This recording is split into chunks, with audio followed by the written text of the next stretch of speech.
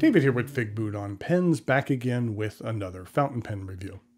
I have said this several times before, but one of my favorite things about the fountain pen hobby is making new discoveries. And a great place to make new discoveries is at a fountain pen show. While at the recent San Francisco Pen Show, I made such a discovery, which I talked about briefly in my recap video, and that was Skogsy Pens. It was nice to see them have a decent amount of inventory at the beginning of the show, and by the end of the show they had completely sold out. So it was a successful show for them. I purchased one of their pens at the show and wanted to give you a closer look at it today. That pen is the Cholla Micarta.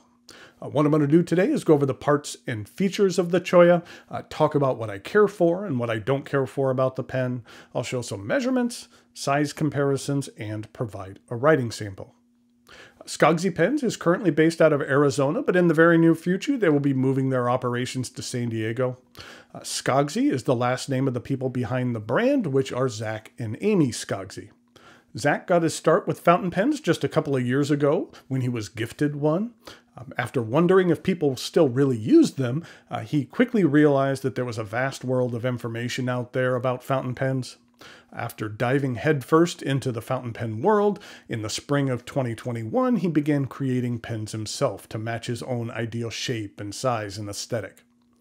Zach and his wife Amy turn their pens by hand, so every pen is a custom piece. So let's take a look at what I picked up. This is the Cholla in Micarta. Cholla is the name of a cactus found in the southwest part of the United States. It is sometimes referred to as a jumping Cholla. Check this out. This is what the barbs on the spine look like. If you brush up against that at all, these barbs will latch onto you and a piece of the cactus will actually break off, almost like it jumped off the plant to attach itself to you.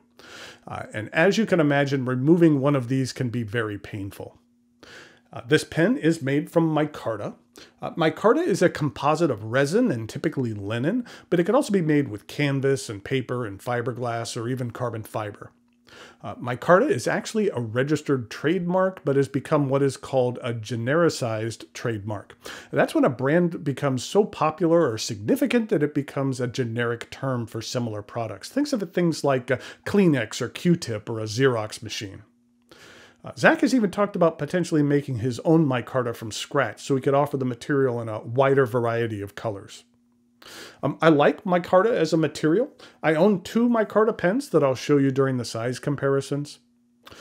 Overall, this is not the largest pen in regard to length. It's about the same length as a Sailor Pro Gear 2, which is a little bit longer than the standard Pro Gear.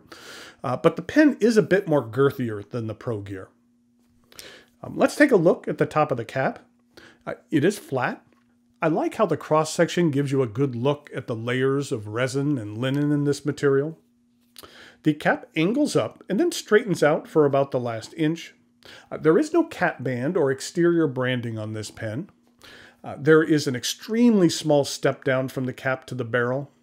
Something I was impressed with was how Zach was able to line up the material between the cap and the barrel. With micarta, the material isn't going to be a perfect match in the transition, but he did a great job on this pen of getting it a very close match.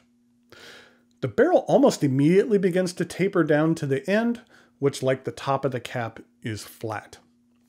The cap twists off with a single rotation, and underneath there is a standard No. 6 Jowo stainless steel nib.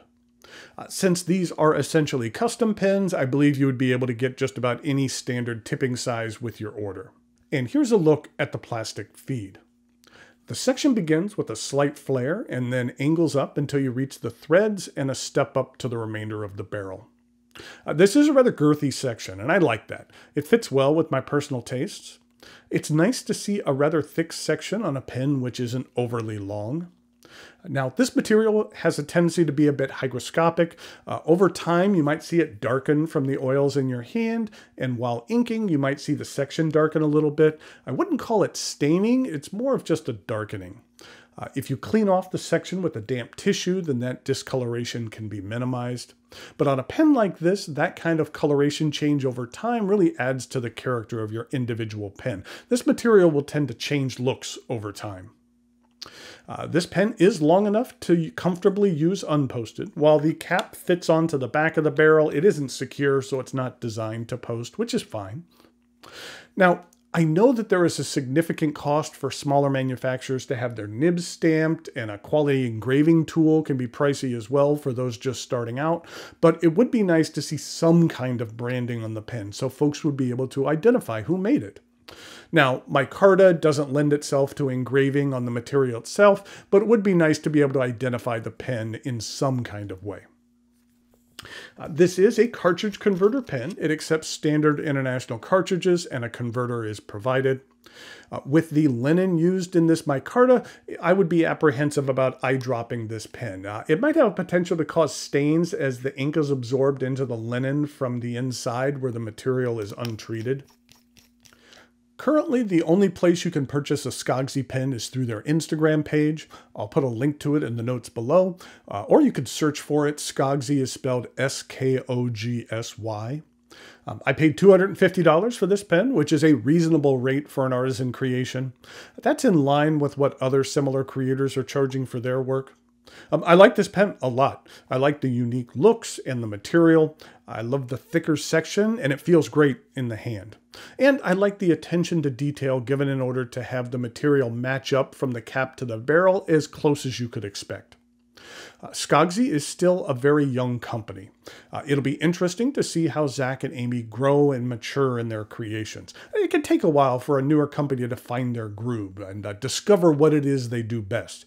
I look forward to seeing their journey and what they come up with next. Okay, now it is time for some measurements, size comparisons, and a writing sample.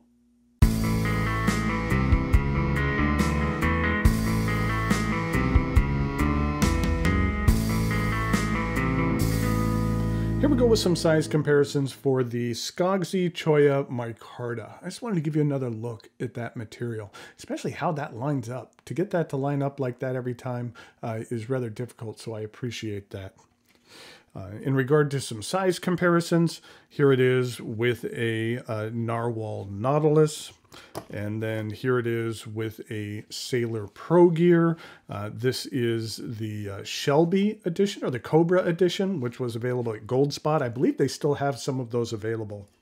And then here it is with a Diplomat Arrow.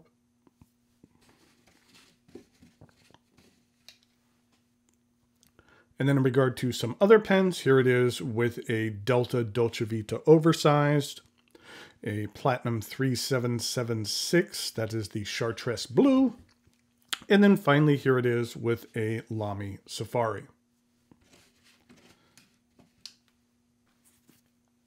In regard to some uncapped comparisons, here it is with the 3776 from Platinum, and the Sailor Pro Gear, and finally the Lamy Safari.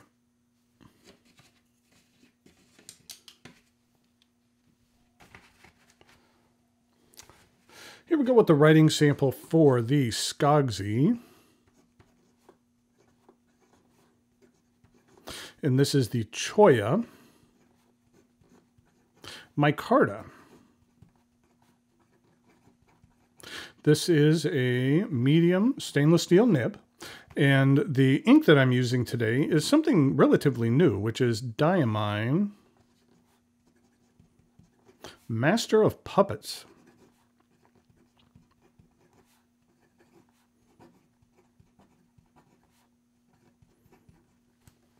This is what the ink looks like. It is a nice kind of darker purple with a greenish sheen to it. Diamine came out with a rock and roll series of inks that is available exclusively to the German market. You can buy it through some German retailers as well as through Amazon and a couple of other places. But any ink named after a Metallica song is something that I had to add to my collection. This is what it looks like in comparison to Monteverde's Blueberry Muffin. And then it's very similar to Colorverse Andromeda. Maybe a bit of a darker purple, but it's very similar in that regard. And this is what the Diamine 80 milliliter bottles look like. You can see it says Master of Puppets. They also came out with a Hell's Bells, and so that's another ink that I picked up later that I'll have to show you. And here we go with the rest of the writing sample.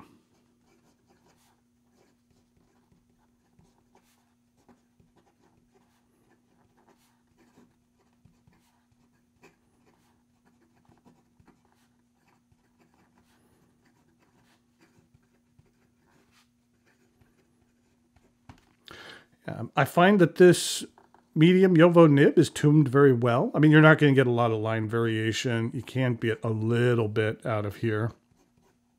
But for a medium nib, I find that it's fairly smooth with a decent ink flow in regard to some reverse writing.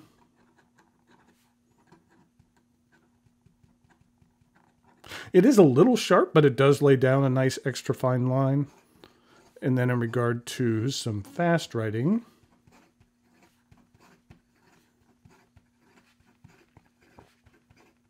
the feed keeps up well. So there we have the Skogsy Cholla Micarta. Like I mentioned before, I look forward to seeing what Skogsy comes up with in the future, and I've been very pleased with this pen, so it's well worth checking out. Until next time, thanks for watching, and I'll talk to you later.